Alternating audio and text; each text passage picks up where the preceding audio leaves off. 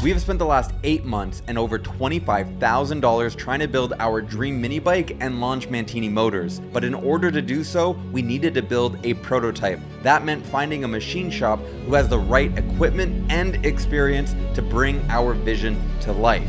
Although it took over 2 months, we finally secured a shop, but we quickly hit a wall. I just got an email from the shop. They said the frame's not gonna work. What do you mean it's not gonna work? So I went back to the drawing board, made some updates, and today I'm at the shop to see if the new design will actually work. Let's go find out. Tom? I just heard some activity. Yeah, I am Tom. You're Sam? Yeah, Sam, yeah. You got quite the setup here. Now, before we sat down and talked about the design, Tom wanted to show me his shop to see all of the equipment he'll be using to build our bikes. Turn of the century technology. That's called a Hausfeld bender. It's an old Canadian roll-in saw. Finest German grinder. Side that is a time saver. That one was built in Stuttgart, where the Porsches are. No way. Yeah. This is a CNC bender for doing the tubing. And so you were saying with this machine you could do up to 100 frames realistically if you needed to in a day? That's... I mean, you could bend them. Yeah, bend them, not welding and all that. Yeah, no, I understand.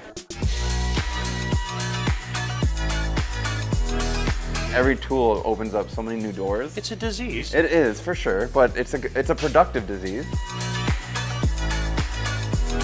As Tom kept showing me more and more of his equipment, my excitement for building our bikes kept growing. So we headed back to his office to figure out the changes we needed to make to turn our dream into a reality. So that's my swing arm over top of your swing arm. The reason for that is that it's too short in here. Your bend is too short. It is too short, okay. So I need more. So basically all I did was just extend that out and bring it back down. It all ends at the same place. Perfect. After some discussion about a couple details on the new design, I finally had to ask Tom the question. I guess my main question is, looking at that new design, you obviously had to remake it in SolidWorks. I did. And so everything though looks good?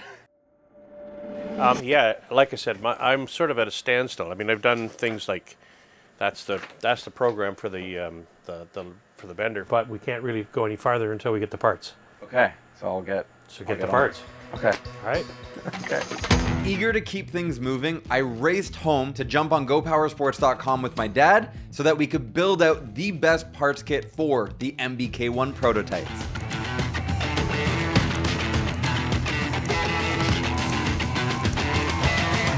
But then, we had an idea. What if I reach out to Go Power Sports and see if they're willing to do a collaboration? Like, if somebody buys our frame, they literally could just go to Go Power Sports, order, and then they have everything they need to build their bike. Yeah, well, that'd be great. Okay, before I press checkout, then let me send you an email. So the only thing, once we figure out which sprocket works the best, but then again, it depends what kind of motor they're putting on. We need a motor, though. Okay, so we have a bunch of 208s.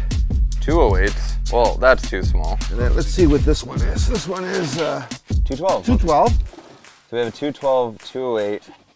Then we got the GX 160, which is the baby. Yeah, no, it's too small. I mean, I think it's got to be one of these. 270 or the 420. Okay, but I have an idea. Okay.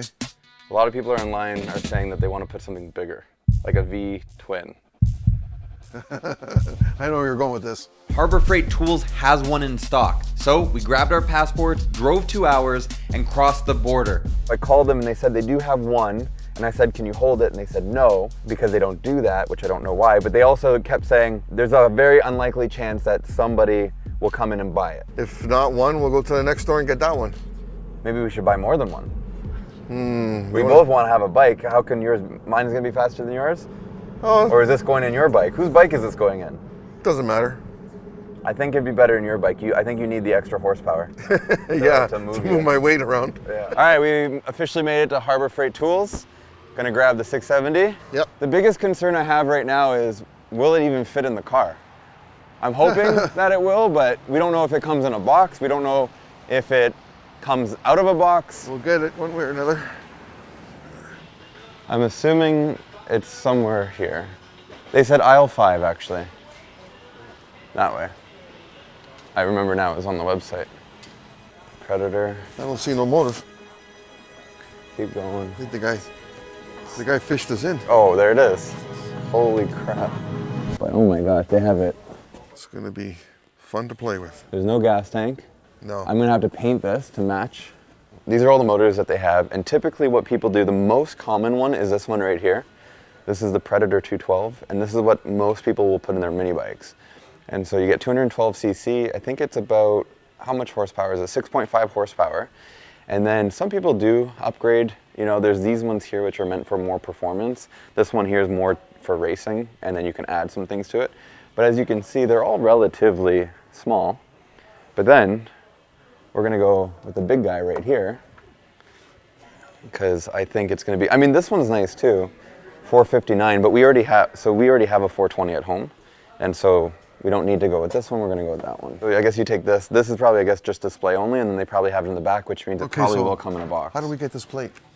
Well, we can, that's not hard, that's just sheet metal. Yeah, we can just cut it. It's, you sure they don't sell that plate? I don't know, we'd have to ask, I doubt it though. Huh, be nice. Okay, I'll be right back. Okay, we're gonna need the frame for sure. Then we gotta fit it under there and see what has to come off. Exhaust we're gonna have to make. Wow, this is pretty cool, man. He's getting it. Really? Yeah. So they have more than one then? Well, maybe display they just don't ever sell, Yeah. so maybe there's just one in the back. That's probably why they're strapped down. Yeah. Oh, okay, that's a big box. I don't know if that will fit. Hopefully. We might have to take it out of the box.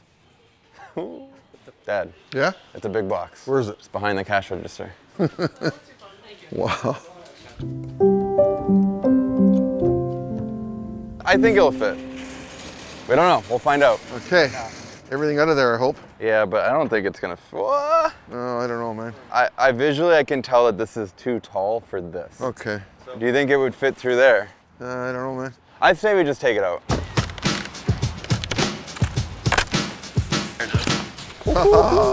Okay, so I think we better put this on the ground now. Go on. Look at this thing. This thing is massive.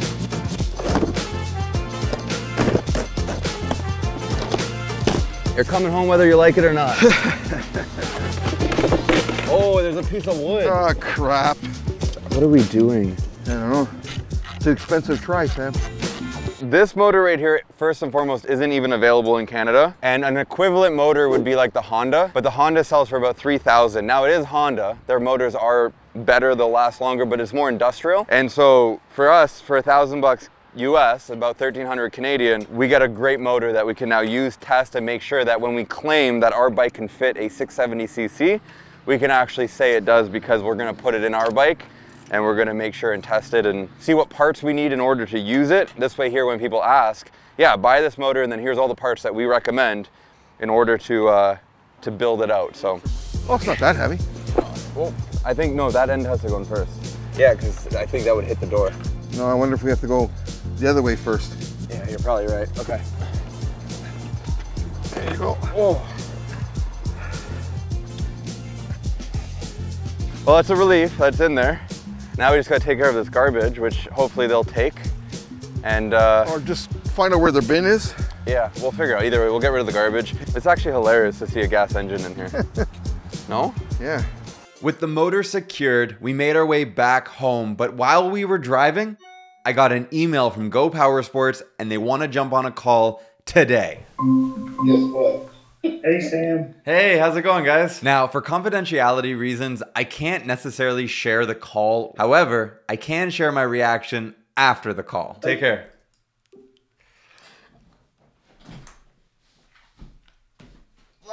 If you want to find out what Go Power Sports said and if the 670 will fit in our frame, be sure to hit that subscribe button and we'll show you next week. See you then.